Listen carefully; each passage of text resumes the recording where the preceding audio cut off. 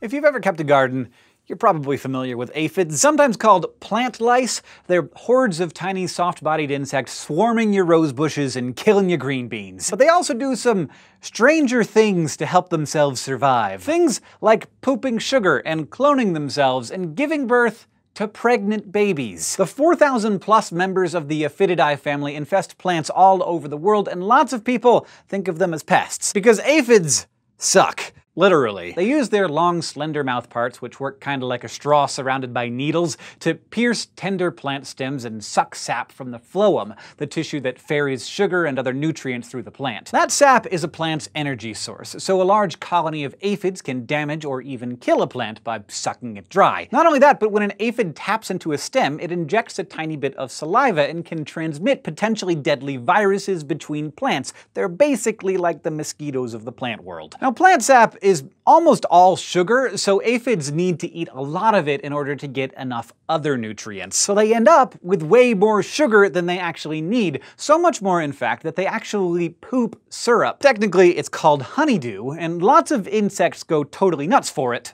Unsurprisingly, some species of ants actually set up a kind of farm managing large colonies of aphids to get their honeydew fix. It's a sweet deal for both species because the aphids get ant bodyguards to protect them from predators. Because if you taste like a jelly bean, you're gonna attract some attention from things that want to eat you. But the aphids don't just rely on the ants to protect them, they have a few defensive tricks of their own. Their main survival strategy seems to be making a lot of babies, and they're especially good at it because the females are parthenogenetic, meaning that they can reproduce asexually.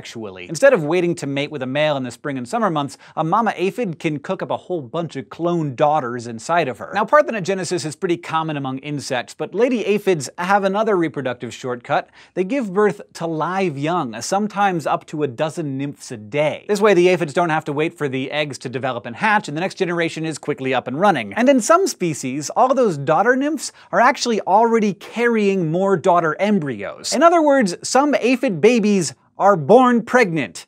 Babies having babies. An aphid mom could be carrying her daughters and granddaughters at the same time. Nymphs that are born pregnant still need to mature to the adult stage before they can give birth, but development can take as little as a week in good conditions, so tens of generations of aphids can spawn in just a couple of months. Sometimes, though, the aphid's environment changes and good food becomes scarce. In that case, aphids can change their reproductive strategy, producing special baby aphids that can grow wings, and therefore have a better chance of finding a new place to live. Most aphids are wingless, which makes sense. It takes a lot of energy to build a decent pair of wings, and since most aphids spend their whole lives just on a single plant, they get around just fine by walking. But if their plant starts to die or gets too crowded, some female aphids can start giving birth to offspring with wings. Winged aphids aren't great flyers, but they usually don't need to travel very far, and once they find a new host plant, they'll start a whole new colony. As lush plants start to naturally wither in autumn, some aphids start producing both female and male offspring, so then the aphid colony can start reproducing sexually again. In some species, these sexually viable males and females don't even have mouth parts for eating. Their only job is to make babies. The aphids mate and lay hardy, fertilized eggs that can survive through the winter on host plants. The following spring, those eggs hatch to produce wingless females, and the whole plant-killing, sugar-pooping, rapid reproductive cycle frenzy